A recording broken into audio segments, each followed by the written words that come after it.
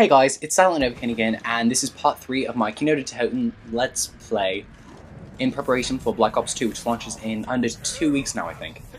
And so part 2, which came out yesterday, was about how my parents and a lot of other people, like friends and just random people, thought I was gay for so long, and I think some of them still do.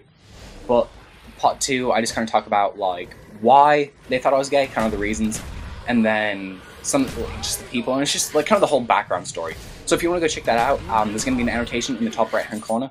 So I would love if you go check it out. I think it's a pretty good commentary. So yeah, let's go ahead and get on with this one. So for this one, I was trying to come up with something to talk about, and I had the idea to talk about like school stories, like stuff that happened to me throughout my education, all that kind of stuff. There were two stories that kind of stood out in my mind that I thought would be really interesting to talk about.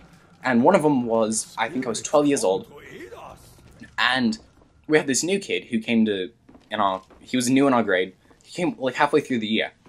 Like, I think he came around Christmas time, like, kind of around the new year. And no one really liked him, because a lot of people viewed him as a douche. Like, we just thought he was kind of stuck up and a little bit, just really mean. And, I mean, he ended up leaving later before this year even finished, because, I mean, I don't really know why he left. Some people say he got kicked out because he was, he got into fights or something like that, so, but no one really knows. So either way, he left.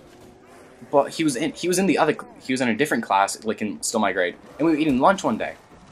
And he came in, and he was just talking to some of his friends. And somebody, like, I think it was my friend Jackson, he told me, he was like, dude, you should get up and dance for some reason. I don't really know why he told me to, I was just like, oh, that's kind of a good idea. I was just in a really good mood, so I started dancing. And I mean, there wasn't any music going on, I was just kind of dancing, like, woo-hoo! And from the angle that the teacher was at, it looked like I was, like, behind the student, the new kid. And in reality, I wasn't really behind him, I was just kind of off to the side, like, I was almost next to him, but the teacher was, like, at an angle, it looked like I was behind him. And unfortunately, I thought it was funny to dance like Shakira. And if you guys have ever seen, like, music videos, like, for, I think it's Hips Don't Lie, and a few others, she moves her hips a lot, and she's just kind of like thrusting. It's kind of like a sexual dance almost, but I mean it's kind of entertaining. It's pretty funny to watch. Not funny.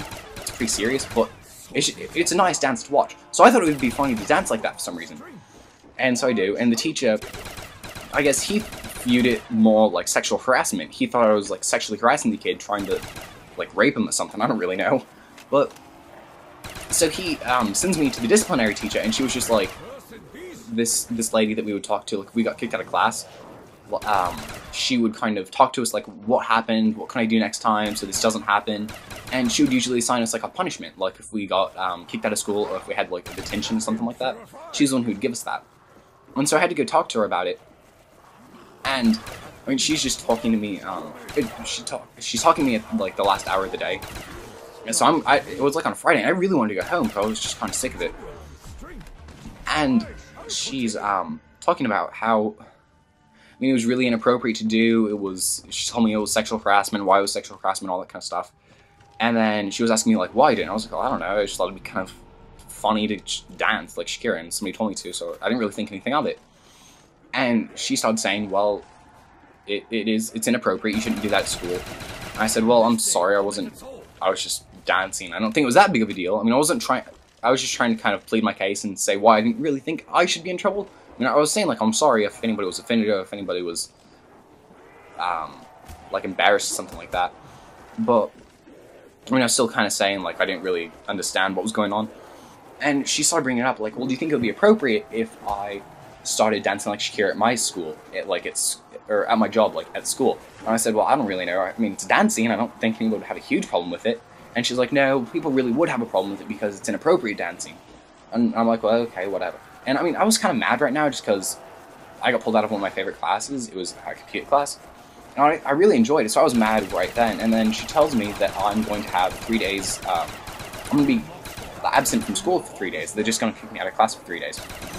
And I mean, this really frustrated me because I didn't understand what the big deal was. I didn't think it was, I mean, I didn't understand why they were doing it. And I definitely didn't agree with it. So they kicked me out of school for 3 days, and I'm after she tells me that, I'm just pissed. And when I'm walking out of her room to go back to my regular class, about to leave for the end of the day and for the weekend, I say something. It didn't really make sense. It was just something the words kind of came out of my mouth. I was searching for something to say, just kind of like to retaliate against what she just said. And I said, next year you guys are going to call the moonwalk gay, and you're going to have a big problem with that too. And I mean, I still don't know why I said it. It was just, sometimes I have a tendency to say stuff, and it really doesn't make sense. It just kind of comes out. And so I just, after I finished saying that, I slammed the door and walked out of the class, back to my last class of the day. And my parents, I told my dad, my parents are divorced, so I got my dad's car at the end of the day. And he was like, oh, how was school? And I was like, well, it sucks, because I got 3 days OSS for dancing. And he was pissed. My mom was too. I think she was. I never really talked to her about it, but they were pissed that I got kicked out of school for something so remedial and so stupid. But, yeah, so I got kicked out of school for 3 days for that. And then also, a few months later, I think maybe 2 months later from that, I had been sick for, like, the weekend, and I was sick, like, the Monday. I missed school. And they're like, teabag a zombie. Yeah. So I was sick from school, and I missed school. And my 4th hour, I went to the teacher, and I was like, okay, well, I was sick yesterday. Is there anything I really missed?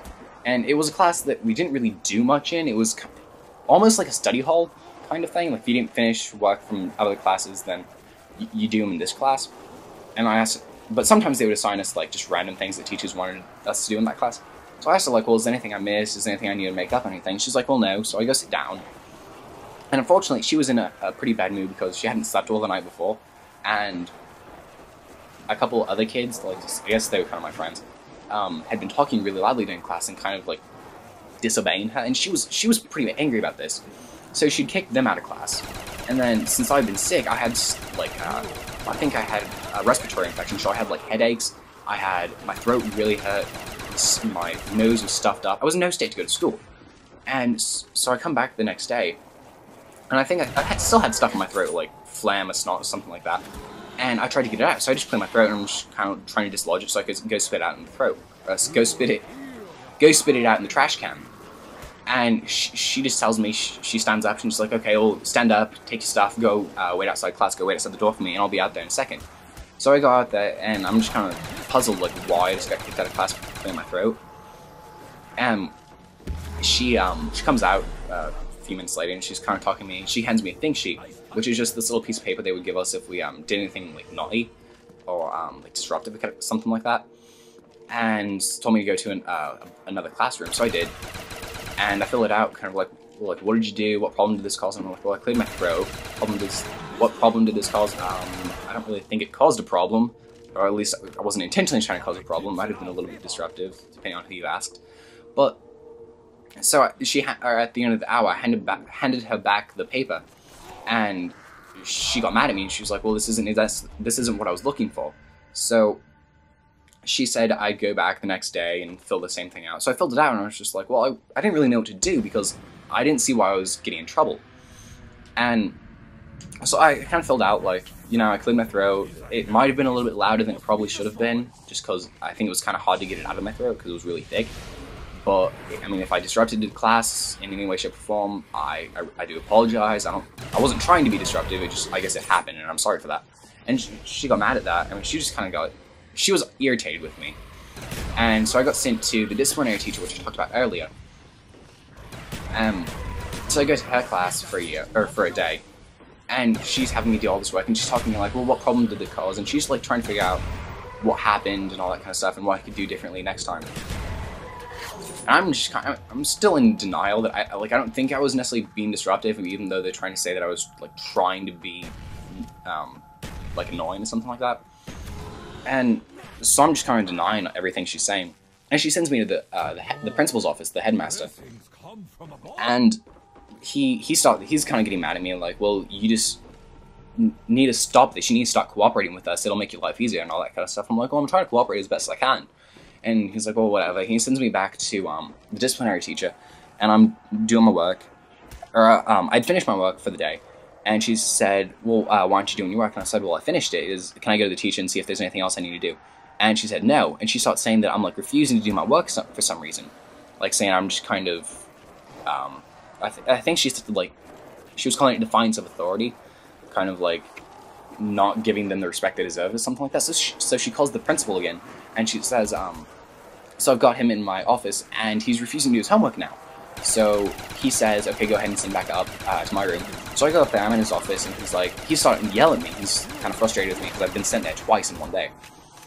And he tells me, he's like, you need to respect her authority. I mean, she's a teacher, you're just a kid. You need to kind of do what she tells you to do. And I'm like, well, I wasn't refusing to do my homework, I just didn't have any work to do. So he sends me back, and on my way back, I think I stopped at the class that I was kicked out of to get my homework, like see if there's anything that we were doing. So she handed me this, and I go back to the disciplinary teacher's room, and I started doing my work, and she kind of let me alone. Left me alone. So, I mean, this whole thing, like the whole clear my throat thing, I think it lasted about a week. It started like a Monday or Tuesday, or like a Tuesday or Wednesday, or something like that. And then, like by the next Monday, I was back in my regular class, and I just kind of went up to her. I was like, I'm sorry. If you view that as a disruption, it wasn't. It was meant to be like that. I guess it happened like that, and I'm sorry. You must. Anyway, I just left it alone, and she accepted my apology, and we just kind of went on with stuff. And I didn't have any more problems that year. I mean, I didn't really have any problems that year. It was just stuff that kind of like just spin kind of to make it look like a problem. So this time, unfortunately, I had like 2 more years at that school, and it was kind of the same thing. I would get in trouble for stuff that wasn't necessarily troublesome. It was just they were a little mad with me. But I mean, it's gotten better recently, like the older I've gotten. And as always, this has been Silent Novocaine in my part 3 of Kino der Toten Let's Play. And if you enjoyed, please leave a comment, a rating, and if you'd like to see more, please subscribe. Thanks. Bye.